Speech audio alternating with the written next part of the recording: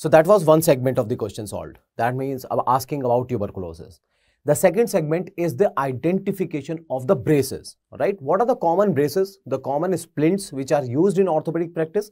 That could be asked from you.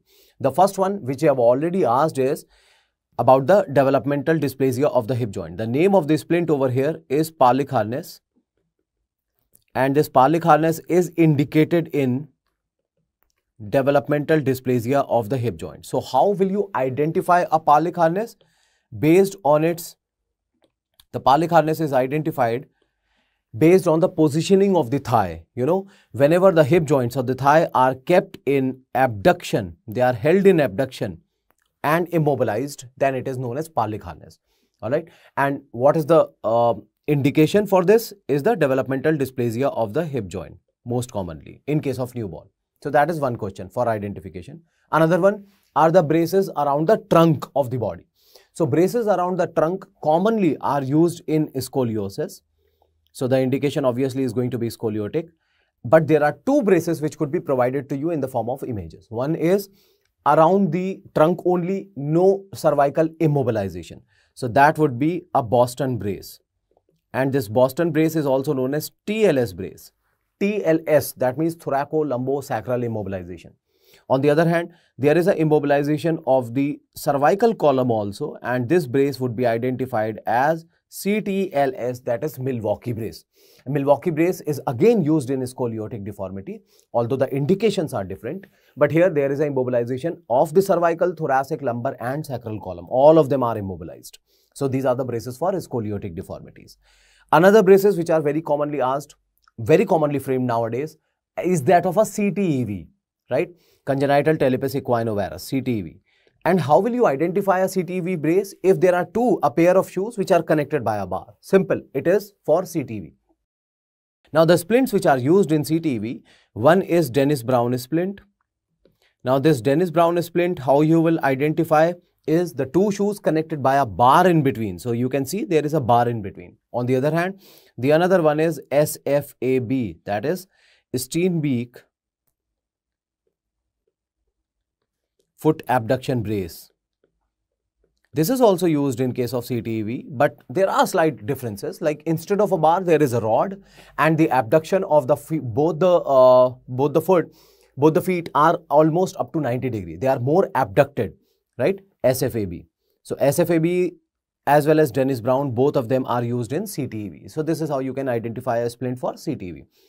Another splint or a brace is the ankle foot orthosis, which already you know that this ankle foot orthosis, also known by the name of ankle foot splint, is used in case of foot drop. The indication is foot drop, that means common peroneal nerve injury or common peroneal nerve palsy, in order to prevent the fixed plantar flexion of the ankle. On the other hand, here as you can identify or you can very clearly see that the knuckles are bent. That means the metacarpophalangeal joints are flexed and immobilized. So the name of this splint obviously would be the knuckle bender splint, and this knuckle bender splint is used in the immobilization or in the management of ulnar nerve injury, right? Ulnar nerve injury, this knuckle bender splint is used. So this is just for the purpose of identification, right? Another one which is very commonly asked splint is the cock-up splint. So many times this question has been asked, and this cock-up splint is used in the management of radial nerve injury. Why and how you will identify this cock-up splint? When the wrist is kept in extension. So any splint which is holding the wrist in extension would be termed as cock-up splint. So these are the two frames of the question that we have talked about. One is identification of the brace. First one was tuberculosis. So hopefully you will be able to identify all the braces which are kept in your, likely to be kept in your examination. Then the third segment of the question is that of a cast application. You know, in orthopedic practice, ये बहुत common होता है कि conservative management is done by the application or immobilization of the limb in the cast. That is plaster of Paris. Now, these casts which are likely to be given to you in the examination, one is the patellar tendon bearing cast. You know, the PTB cast. So how will you identify this patellar tendon bearing cast? If there is a cast applied below the level of the knee, that means the knee is not immobilized, knee is kept free, but the cast is applied all the way up to the tibial condyles. That means the condylar holding cast. So this is how you will identify a PTB cast. And the indication for this patellar tendon bearing cast is actually the tibial diaphyseal fracture. It is the tibial diaphyseal fractures, right? For PTB. Now, होता क्या है कि questions related to the patellar fractures are asked very commonly, और patellar fractures are treated by, तो उसमें patellar tendon bearing cast they used to give in the options because the examiner wants to confuse you. हो सकता है कि patellar fracture का management patellar tendon bearing cast से हो. No, for the patellar fracture cylindrical cast is used. On the other hand, we are having another cast which is known by the name of cylindrical cast, and this cylindrical cast is identified by, means how will you identify a cylindrical cast?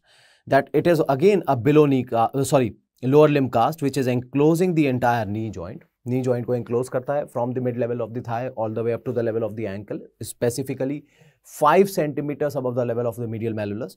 But here the knee is immobilized in extension.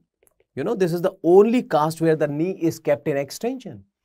In all the other lower limb cast, जिसमें कि knee को आप immobilize करते हो, the knee is kept in around 15 degrees of flexion except cylindrical cast.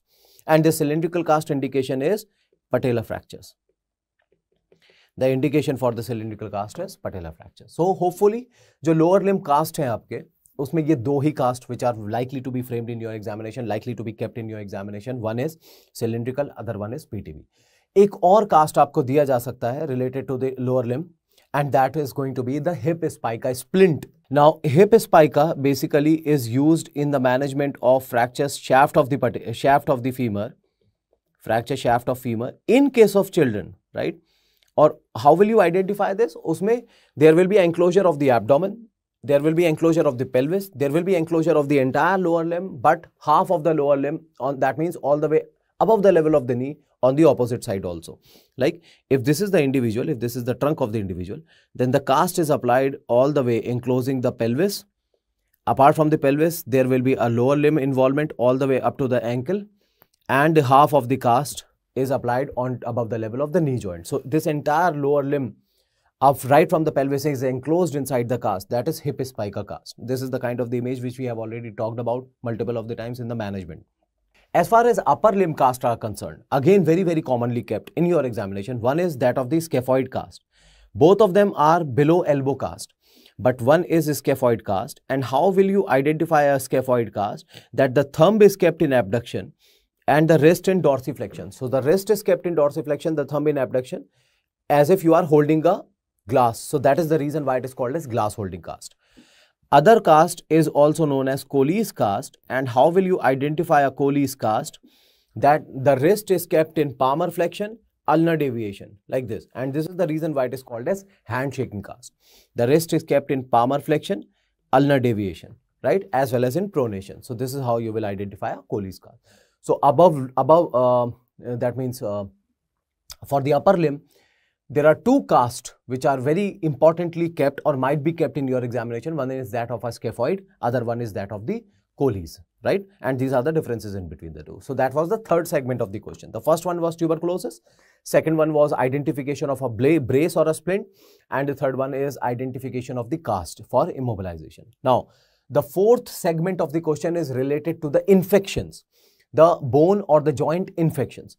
Now, this is very clear, like at any point, if there is a term which is related sinus given to you in orthopedics, like sinus with a bony spicule, drainage of the abscess is provided to you, then the answer for that question obviously is the chronic osteomyelitis, right? So how will you identify a chronic osteomyelitis on the x-rays? One is the sequestrum, which is a dark segment, increased dense segment of the bone surrounded by the granulation tissue. So there are questions which are likely to be framed on sequestrum.